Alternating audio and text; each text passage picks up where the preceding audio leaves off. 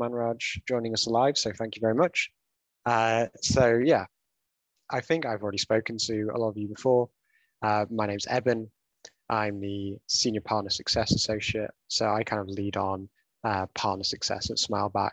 I also manage the support team for the kind of incoming support as well. And this webinar is aimed, specifically at our Autotask partners. And the reason for that is that you may already know that at the end of last year, we made quite a significant upgrade to our integration with Autotask.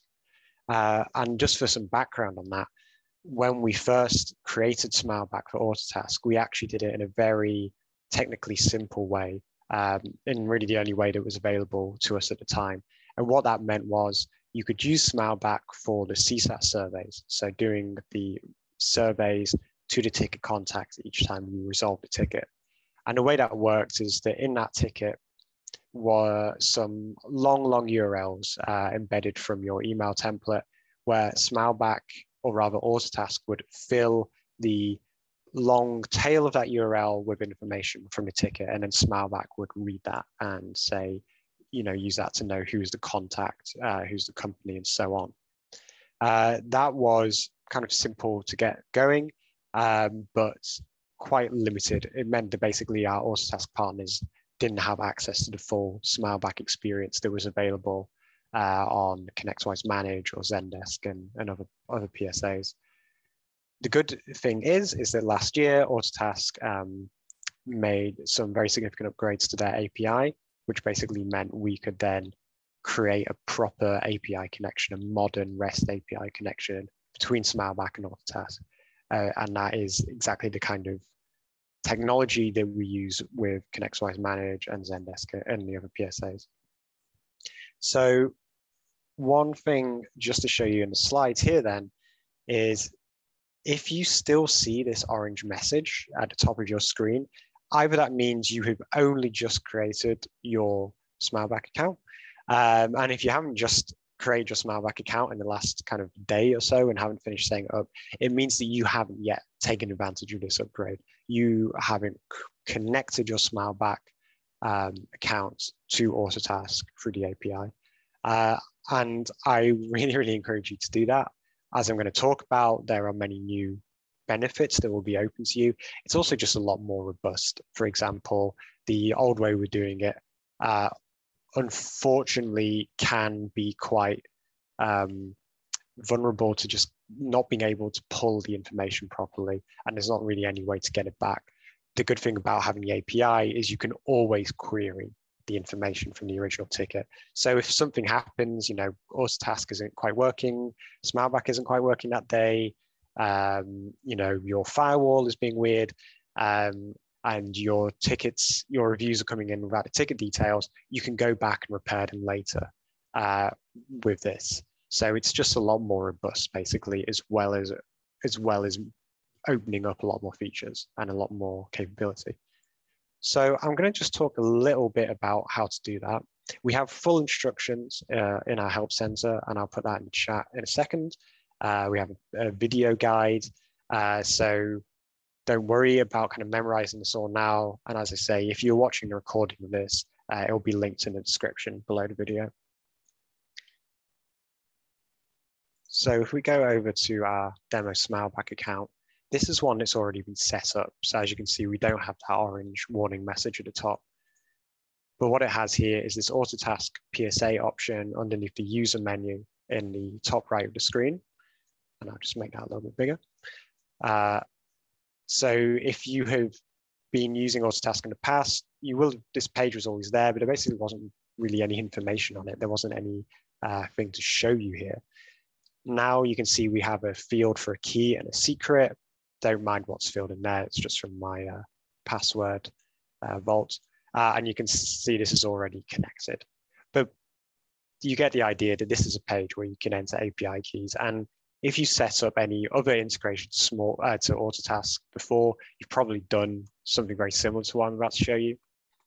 So inside Autotask itself, in the main menu that's in the top left there, when you go down to admin, you can then see there's this extensions and integrations option. And then in here, you can then see other extensions and tools. And there's a few more options. If you click on Integration Center, this is where you can find SmileBack. So we've already set it up. As you can see, it's the only one we've set up in this sandbox. It's right at the top. In your case, if you haven't set it up yet, you can just do, Control F or just scroll down.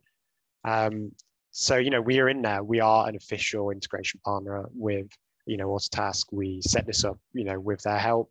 We talk to people at Datto. So this is all kind of done with their cooperation.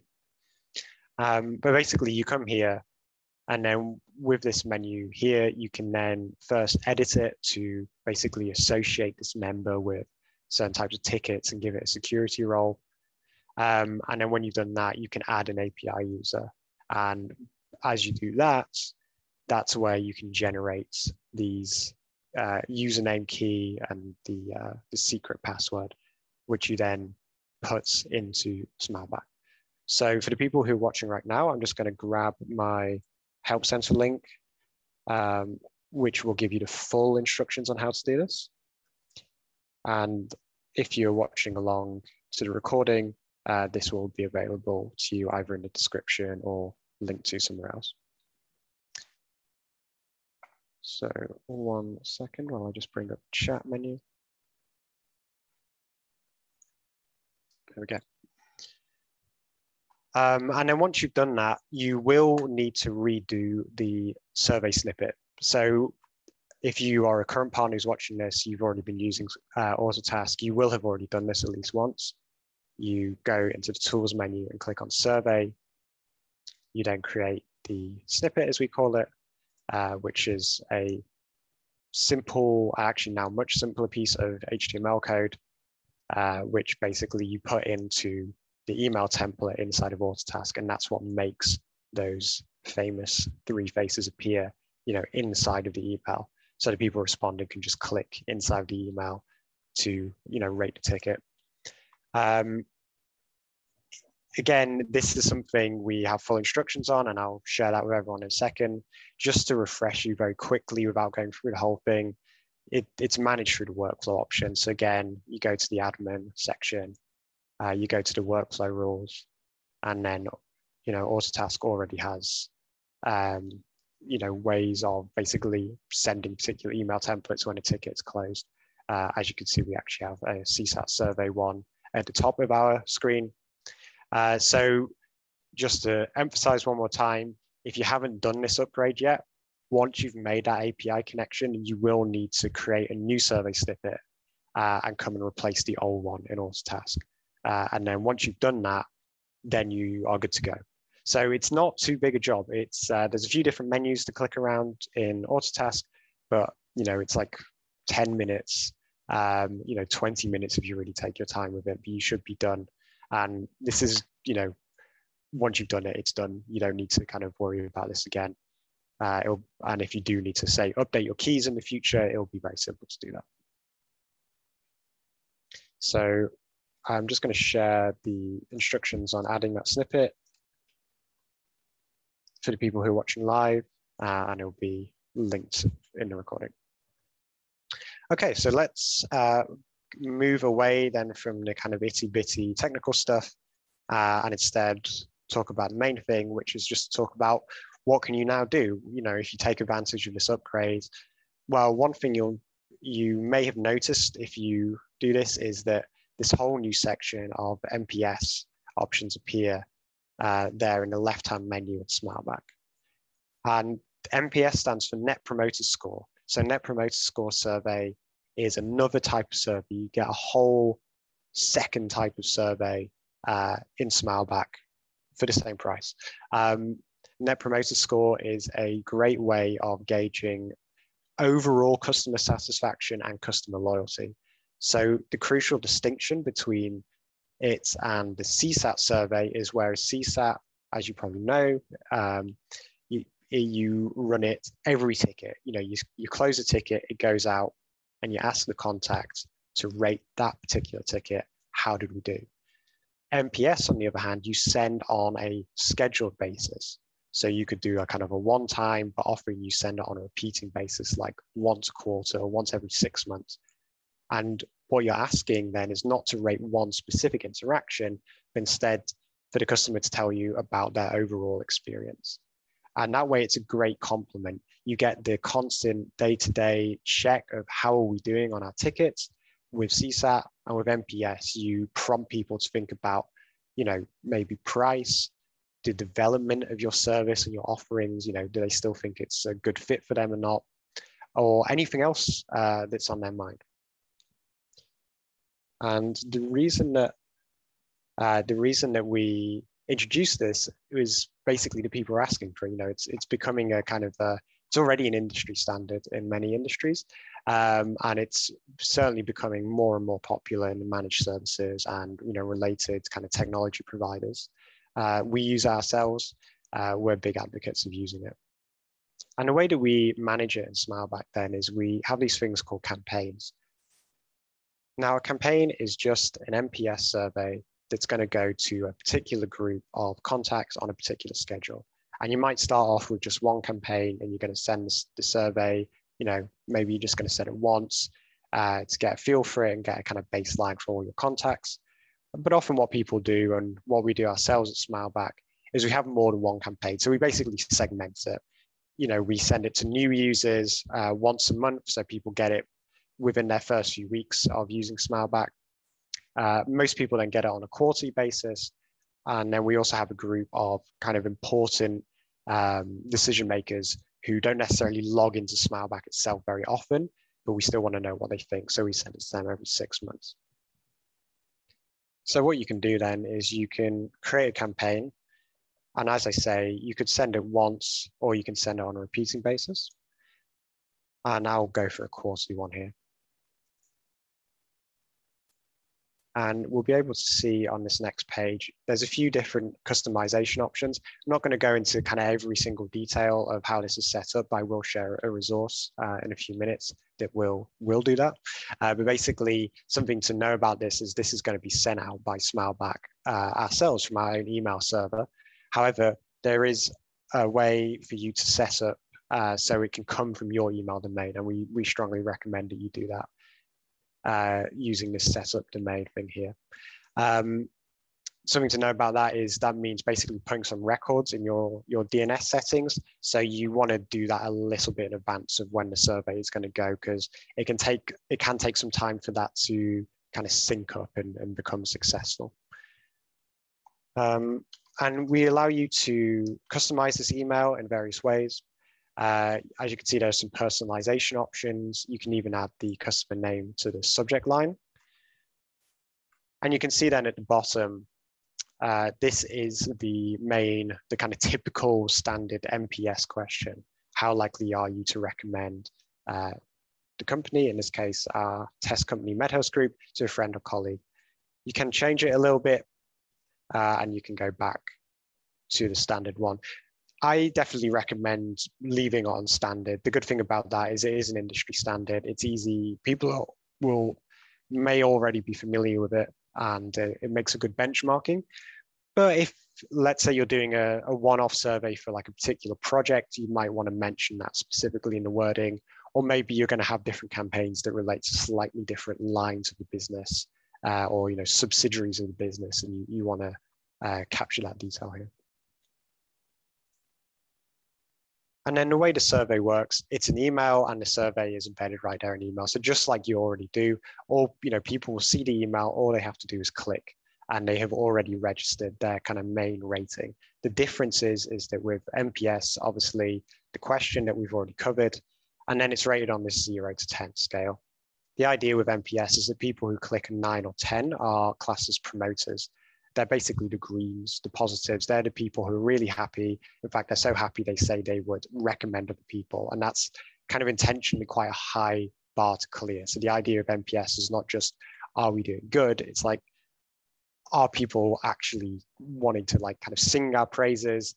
Or are they, somewhere in the middle? Or are they actually not keen to recommend us? In which case, there's potentially a problem.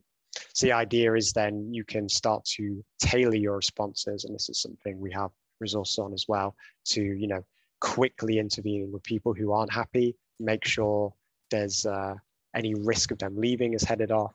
People who are in the middle, finding out, why are they teetering in the middle? What kind of changes can we make to get them happy? And then the people who are happy, how can we make the best use of that? Can we turn those people into promoters in the sense of actually encouraging them to refer people? Can we get them involved in our marketing efforts? And SmileBack has options for that. And I can see I've got a couple of questions coming in. I'll address those just in a little bit once I get to the end of this NPS section. So yeah, just bear with me. Yeah, and then the comment page works much the same. So I'll skip over that for now, but this will all be detailed in the links I'm going to share. The really important next part that I want to get to is how do you actually get people into this survey? How do you choose the audience you're going to send it to?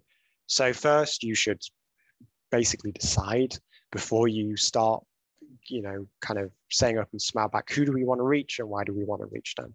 And a really common thing to do would be to kind of get a few key contacts at each company, each client. Maybe that's 1, 2, 3 people. Who are the people who are the sort of holders of the relationship between your business and their business?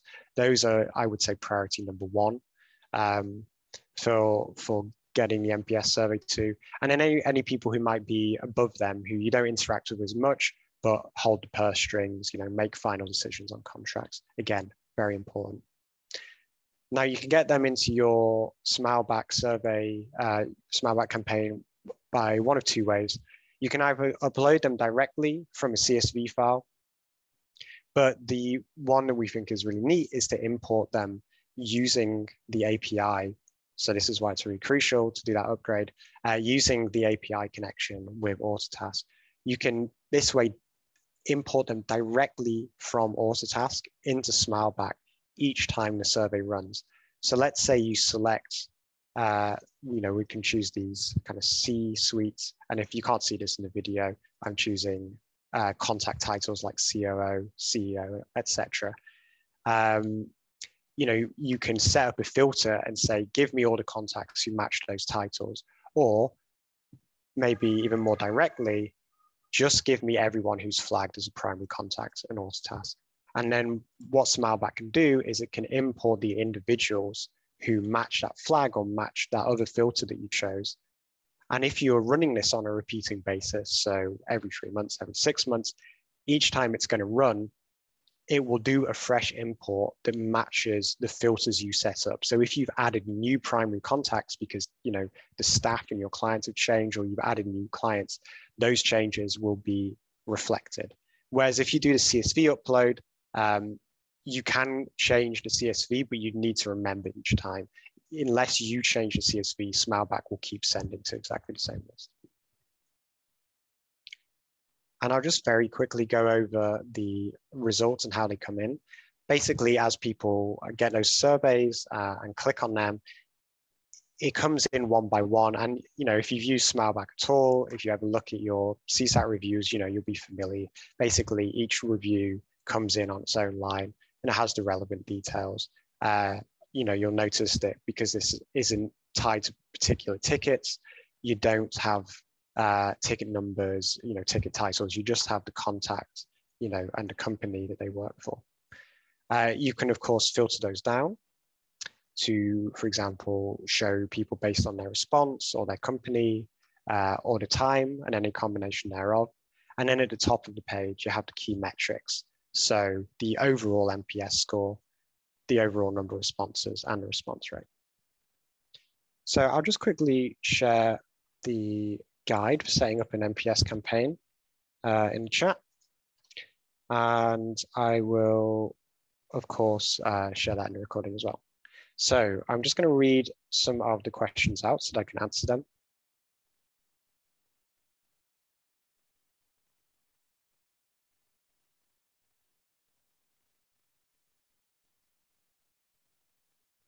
Okay, there's a quite detailed one about Autotask workflows. I'll follow up with that one directly. If you're the person who's writing in as the anonymous attendee, if you could send me a direct message here in the Zoom chat, or just send me an email at help@smileback.com and put those same details in there. I can look at that after the webinar. Okay, how does a user retake a survey? So when someone has clicked a link, be that a number in the NPS survey or a face in the CSAT survey, there is a short time window where they can change that. They can either go to the email and click on a different option there, or if they're on the comment page, there is actually the possibility to change. So if I just quickly show you the preview in here, you can see with next to the green face that there are some arrows. So they can actually click there, and it's the same with NPS. They can change their score. There, like I say, it is only a short window because at a certain point we do need to act upon that, basically run automation, save it, as a kind of a definite response. So if they want to change it later, like let's say you speak to them, CSAT, you can actually edit it directly if you have the highest level of permissions.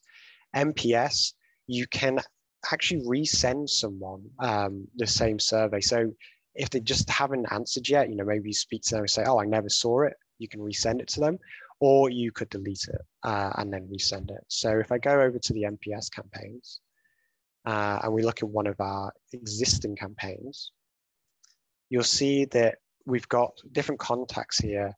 And this is basically saying that, this person, Brent, he already replied to the most recent survey. This person, Dan, hasn't, or there isn't a survey result for him. So you can actually manually resend the survey to that person. So yeah, for the person who's asking about can clients redo a survey, I hope that answers that question. Oh, okay. I see it's from Douglas. So yeah, I can connect with you afterwards about the workflows.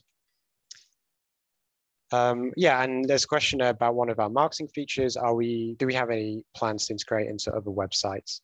I will check. I know that we chose Google because that was by far and away the one that people were most interested in. So we had got several requests. We'd also been thinking ourselves of adding a way of encouraging reviews into another site, and Google was the clear winner at the time. But I can definitely look, and we can publish on our public roadmap, which I will share at the end of the webinar if we have plans to do that. Okay. Manraj is asking, we use BrightGauge for managed service reporting. Can we input the NPS results per customer? So right now, you can't get NPS in BrightGauge, but we are working with the BrightGauge team to sort that out. So you might know SmileBack is now part of ConnectWise, BrightGauge also part of ConnectWise. So that's really helped in that we are all under the same umbrella now.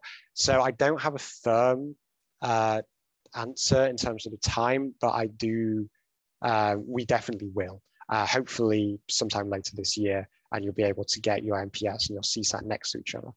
But that actually does bring me on to my next thing I wanted to mention, which is another recent improvement, one we've actually done since the Autotask upgrade, is we have vastly improved the reporting options in SmileBack. And you actually can now create reports that include CSAT and NPS in the same report. So let's say you're making a report for your clients that you're going to use for your quarterly or the business reviews. You can now bring together their CSAT results and their NPS results. So if you haven't done already, please check out the reporting tab.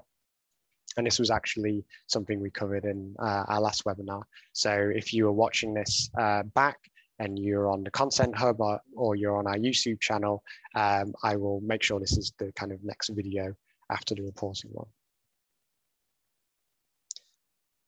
Great. So then the next and really the final main change, main new thing that you have access to thanks to this upgrade is automation.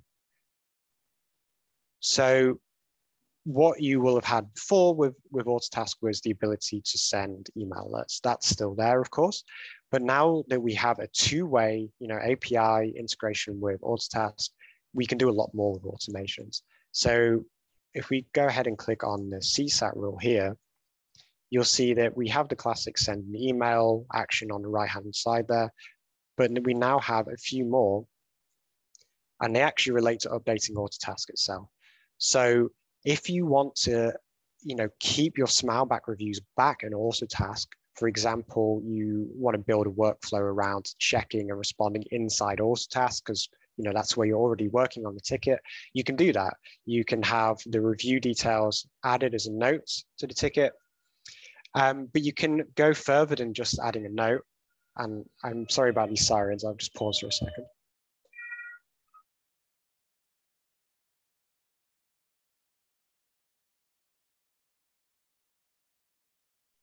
Okay, you can actually update the tickets themselves. So for example, you can reopen tickets.